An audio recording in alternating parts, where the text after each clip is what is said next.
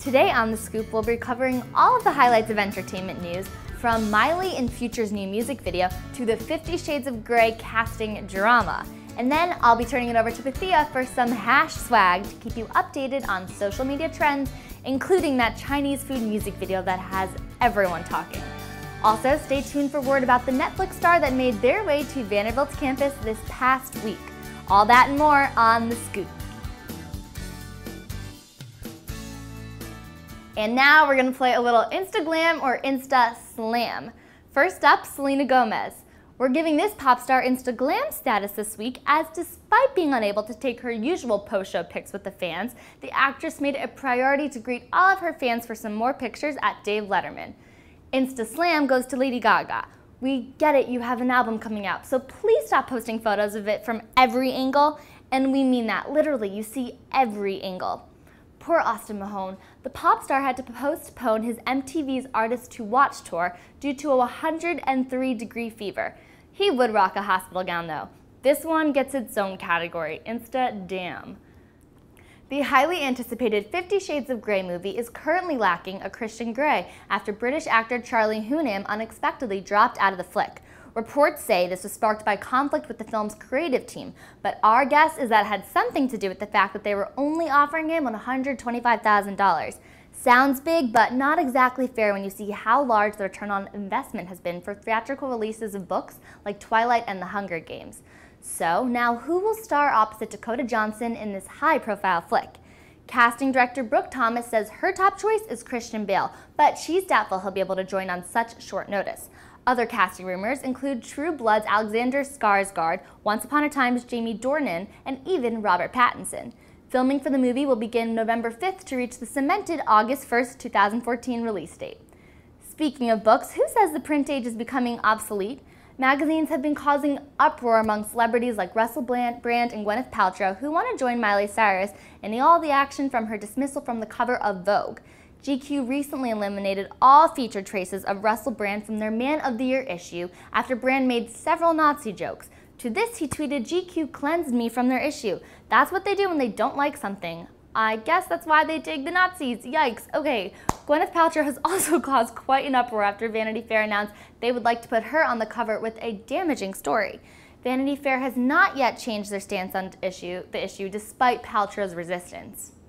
Guess what time it is? Hash swag time. We're feeling swaggier than ever. Hashtag you heard me. Let's start this off by bringing back my segment from last year. What the f were they thinking? PMW Live, the creators of Friday by Rebecca Black, are back at it again. This time they released Chinese food sung by 12-year-old Allison Gold.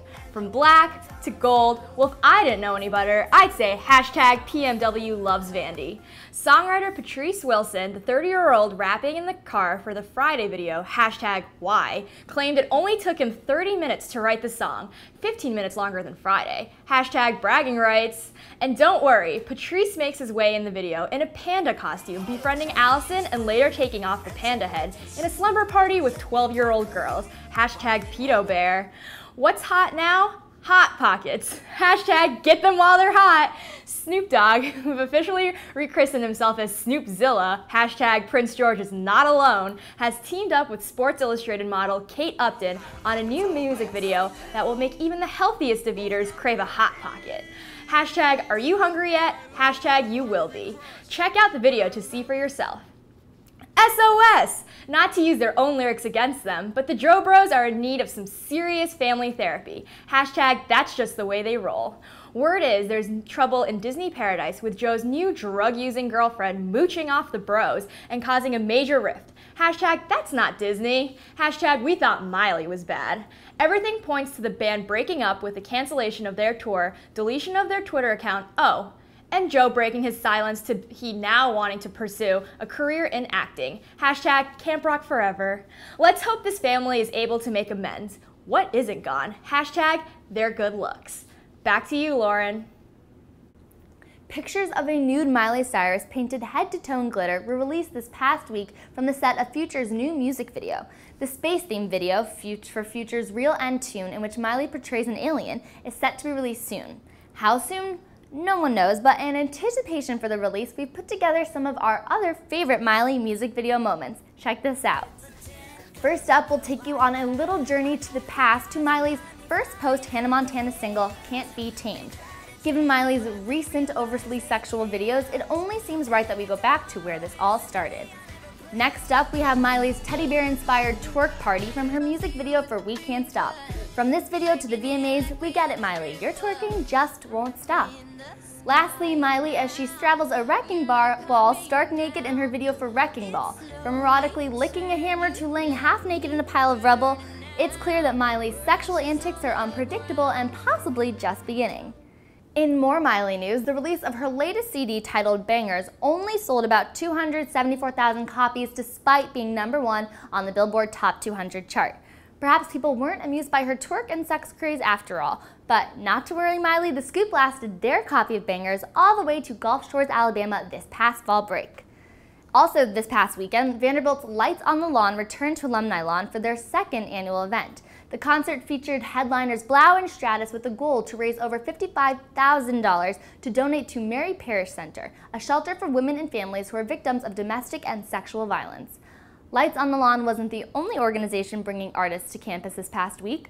More from entertainment correspondent Catherine Smith on a special Vandy appearance from one of the stars of Netflix original series, Orange is the New Black.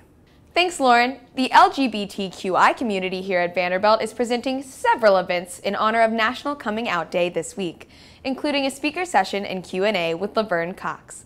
Laverne can be seen on the hit Netflix original series that debuted this summer, Orange is the New Black. This past Wednesday here at Vanderbilt, Laverne told the story of realizing and embracing her womanhood. Speaking of girl power, Tina Fey and Amy Poehler have just signed on to host next year's Golden Globes. But wait, even better news, the dynamic duo will also host the year after next. That's right, the pair has officially announced that they will be hosting the Globes for the next 2 years. With the high ratings and even higher entertainment value the lovely ladies brought to this year's Globes, we can't wait to see what they bring for the next 2 years. To help you get in the holiday spirit, and no, I'm not talking about Christmas just yet, The Scoop has put together a list of the must-see movies this Halloween weekend. The anticipated releases include Escape from Tomorrow, Machete Kills, and of course the reimagining of the classic horror, Carrie. For those of you stuck in the Vander bubble, not to worry, ABC Family's 13 Nights of Halloween has already begun and features classics like Hocus Pocus, Harry Potter, and Tim Burton's The Nightmare Before Christmas. But that's not all. Stay tuned as I join the panel for a discussion on what to expect from our favorite celebs this Halloween. Okay, so like Catherine said, this week on the panel we're going to be discussing Halloween and making some of our own predictions on what celebrities will be wearing. I'm going to first start off by introducing who we have with us today. I'm Madeline Myers. I'm Catherine Smith. I'm Bethia Kwok. Okay, so Catherine, this is embarrassing, but do you know I actually watched all 13 days on ABC Family? Somehow I'm not surprised, Lauren. Yeah, well, did you also know that day 4, I know Bethia will love this, I'm so is the excited. premiere of the Pretty Little Liars Halloween special. I cannot wait. Last year, my RA kicked me off the floor because I was screaming so loudly during the episode because it was quiet hours because it was during finals.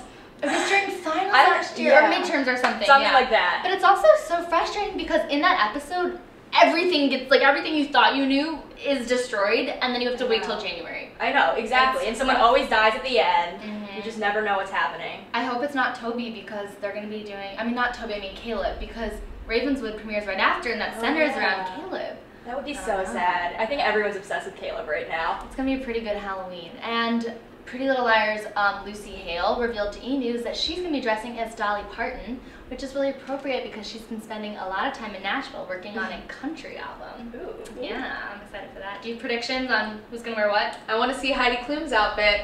Her Halloween party is always the place to be for Halloween on celebs, and she's been everything from a Body Works exhibit to a monkey to the story of Adam and Eve. She's got a lot of things going on. But what is she going to do with that seal?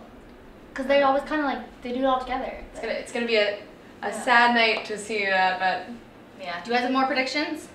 I expect to see a lot of people dressed as Fox just because of that Elvis video. What does the fox say? No, we're not going to We're not bringing it out right now. I don't sing.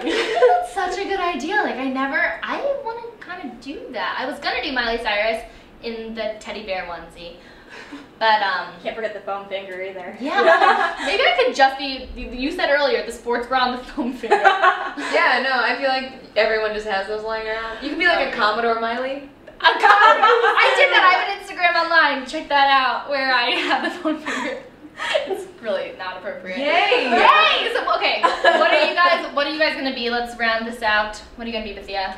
I think with my friends we're gonna be those trolls, which is kind of weird, but it's like the colored hair What do up you mean there. those trolls? Those troll dolls. You know what I'm talking Oh, about? the dolls! Yeah. Okay. And you have a little With the embellished dress on your and belly like, button. Yeah, it's a thing. That makes a lot more sense. Okay, what are you gonna be? It's usually a last minute kind of endeavor for me, so maybe I'll just have to hop on and be a troll with Bethia or pull out the cheerleading outfit from last year. Who knows? Okay, if they're doing something together, I vote we go as the foxes. Absolutely, we can Down. definitely We'll do like big hair and like it'll be cute, and you guys will be trolls. So, thank you so much for watching our panel. I hope that we gave you some amazing ideas between trolls and foxes and Dolly Parton. I think you got something to work with. So we'll see you guys next time. Check out our Facebook, Twitter, etc., etc. Don't miss my Instagram apparently for that. Free publicity. Thank you. Okay. Shameless. Bye.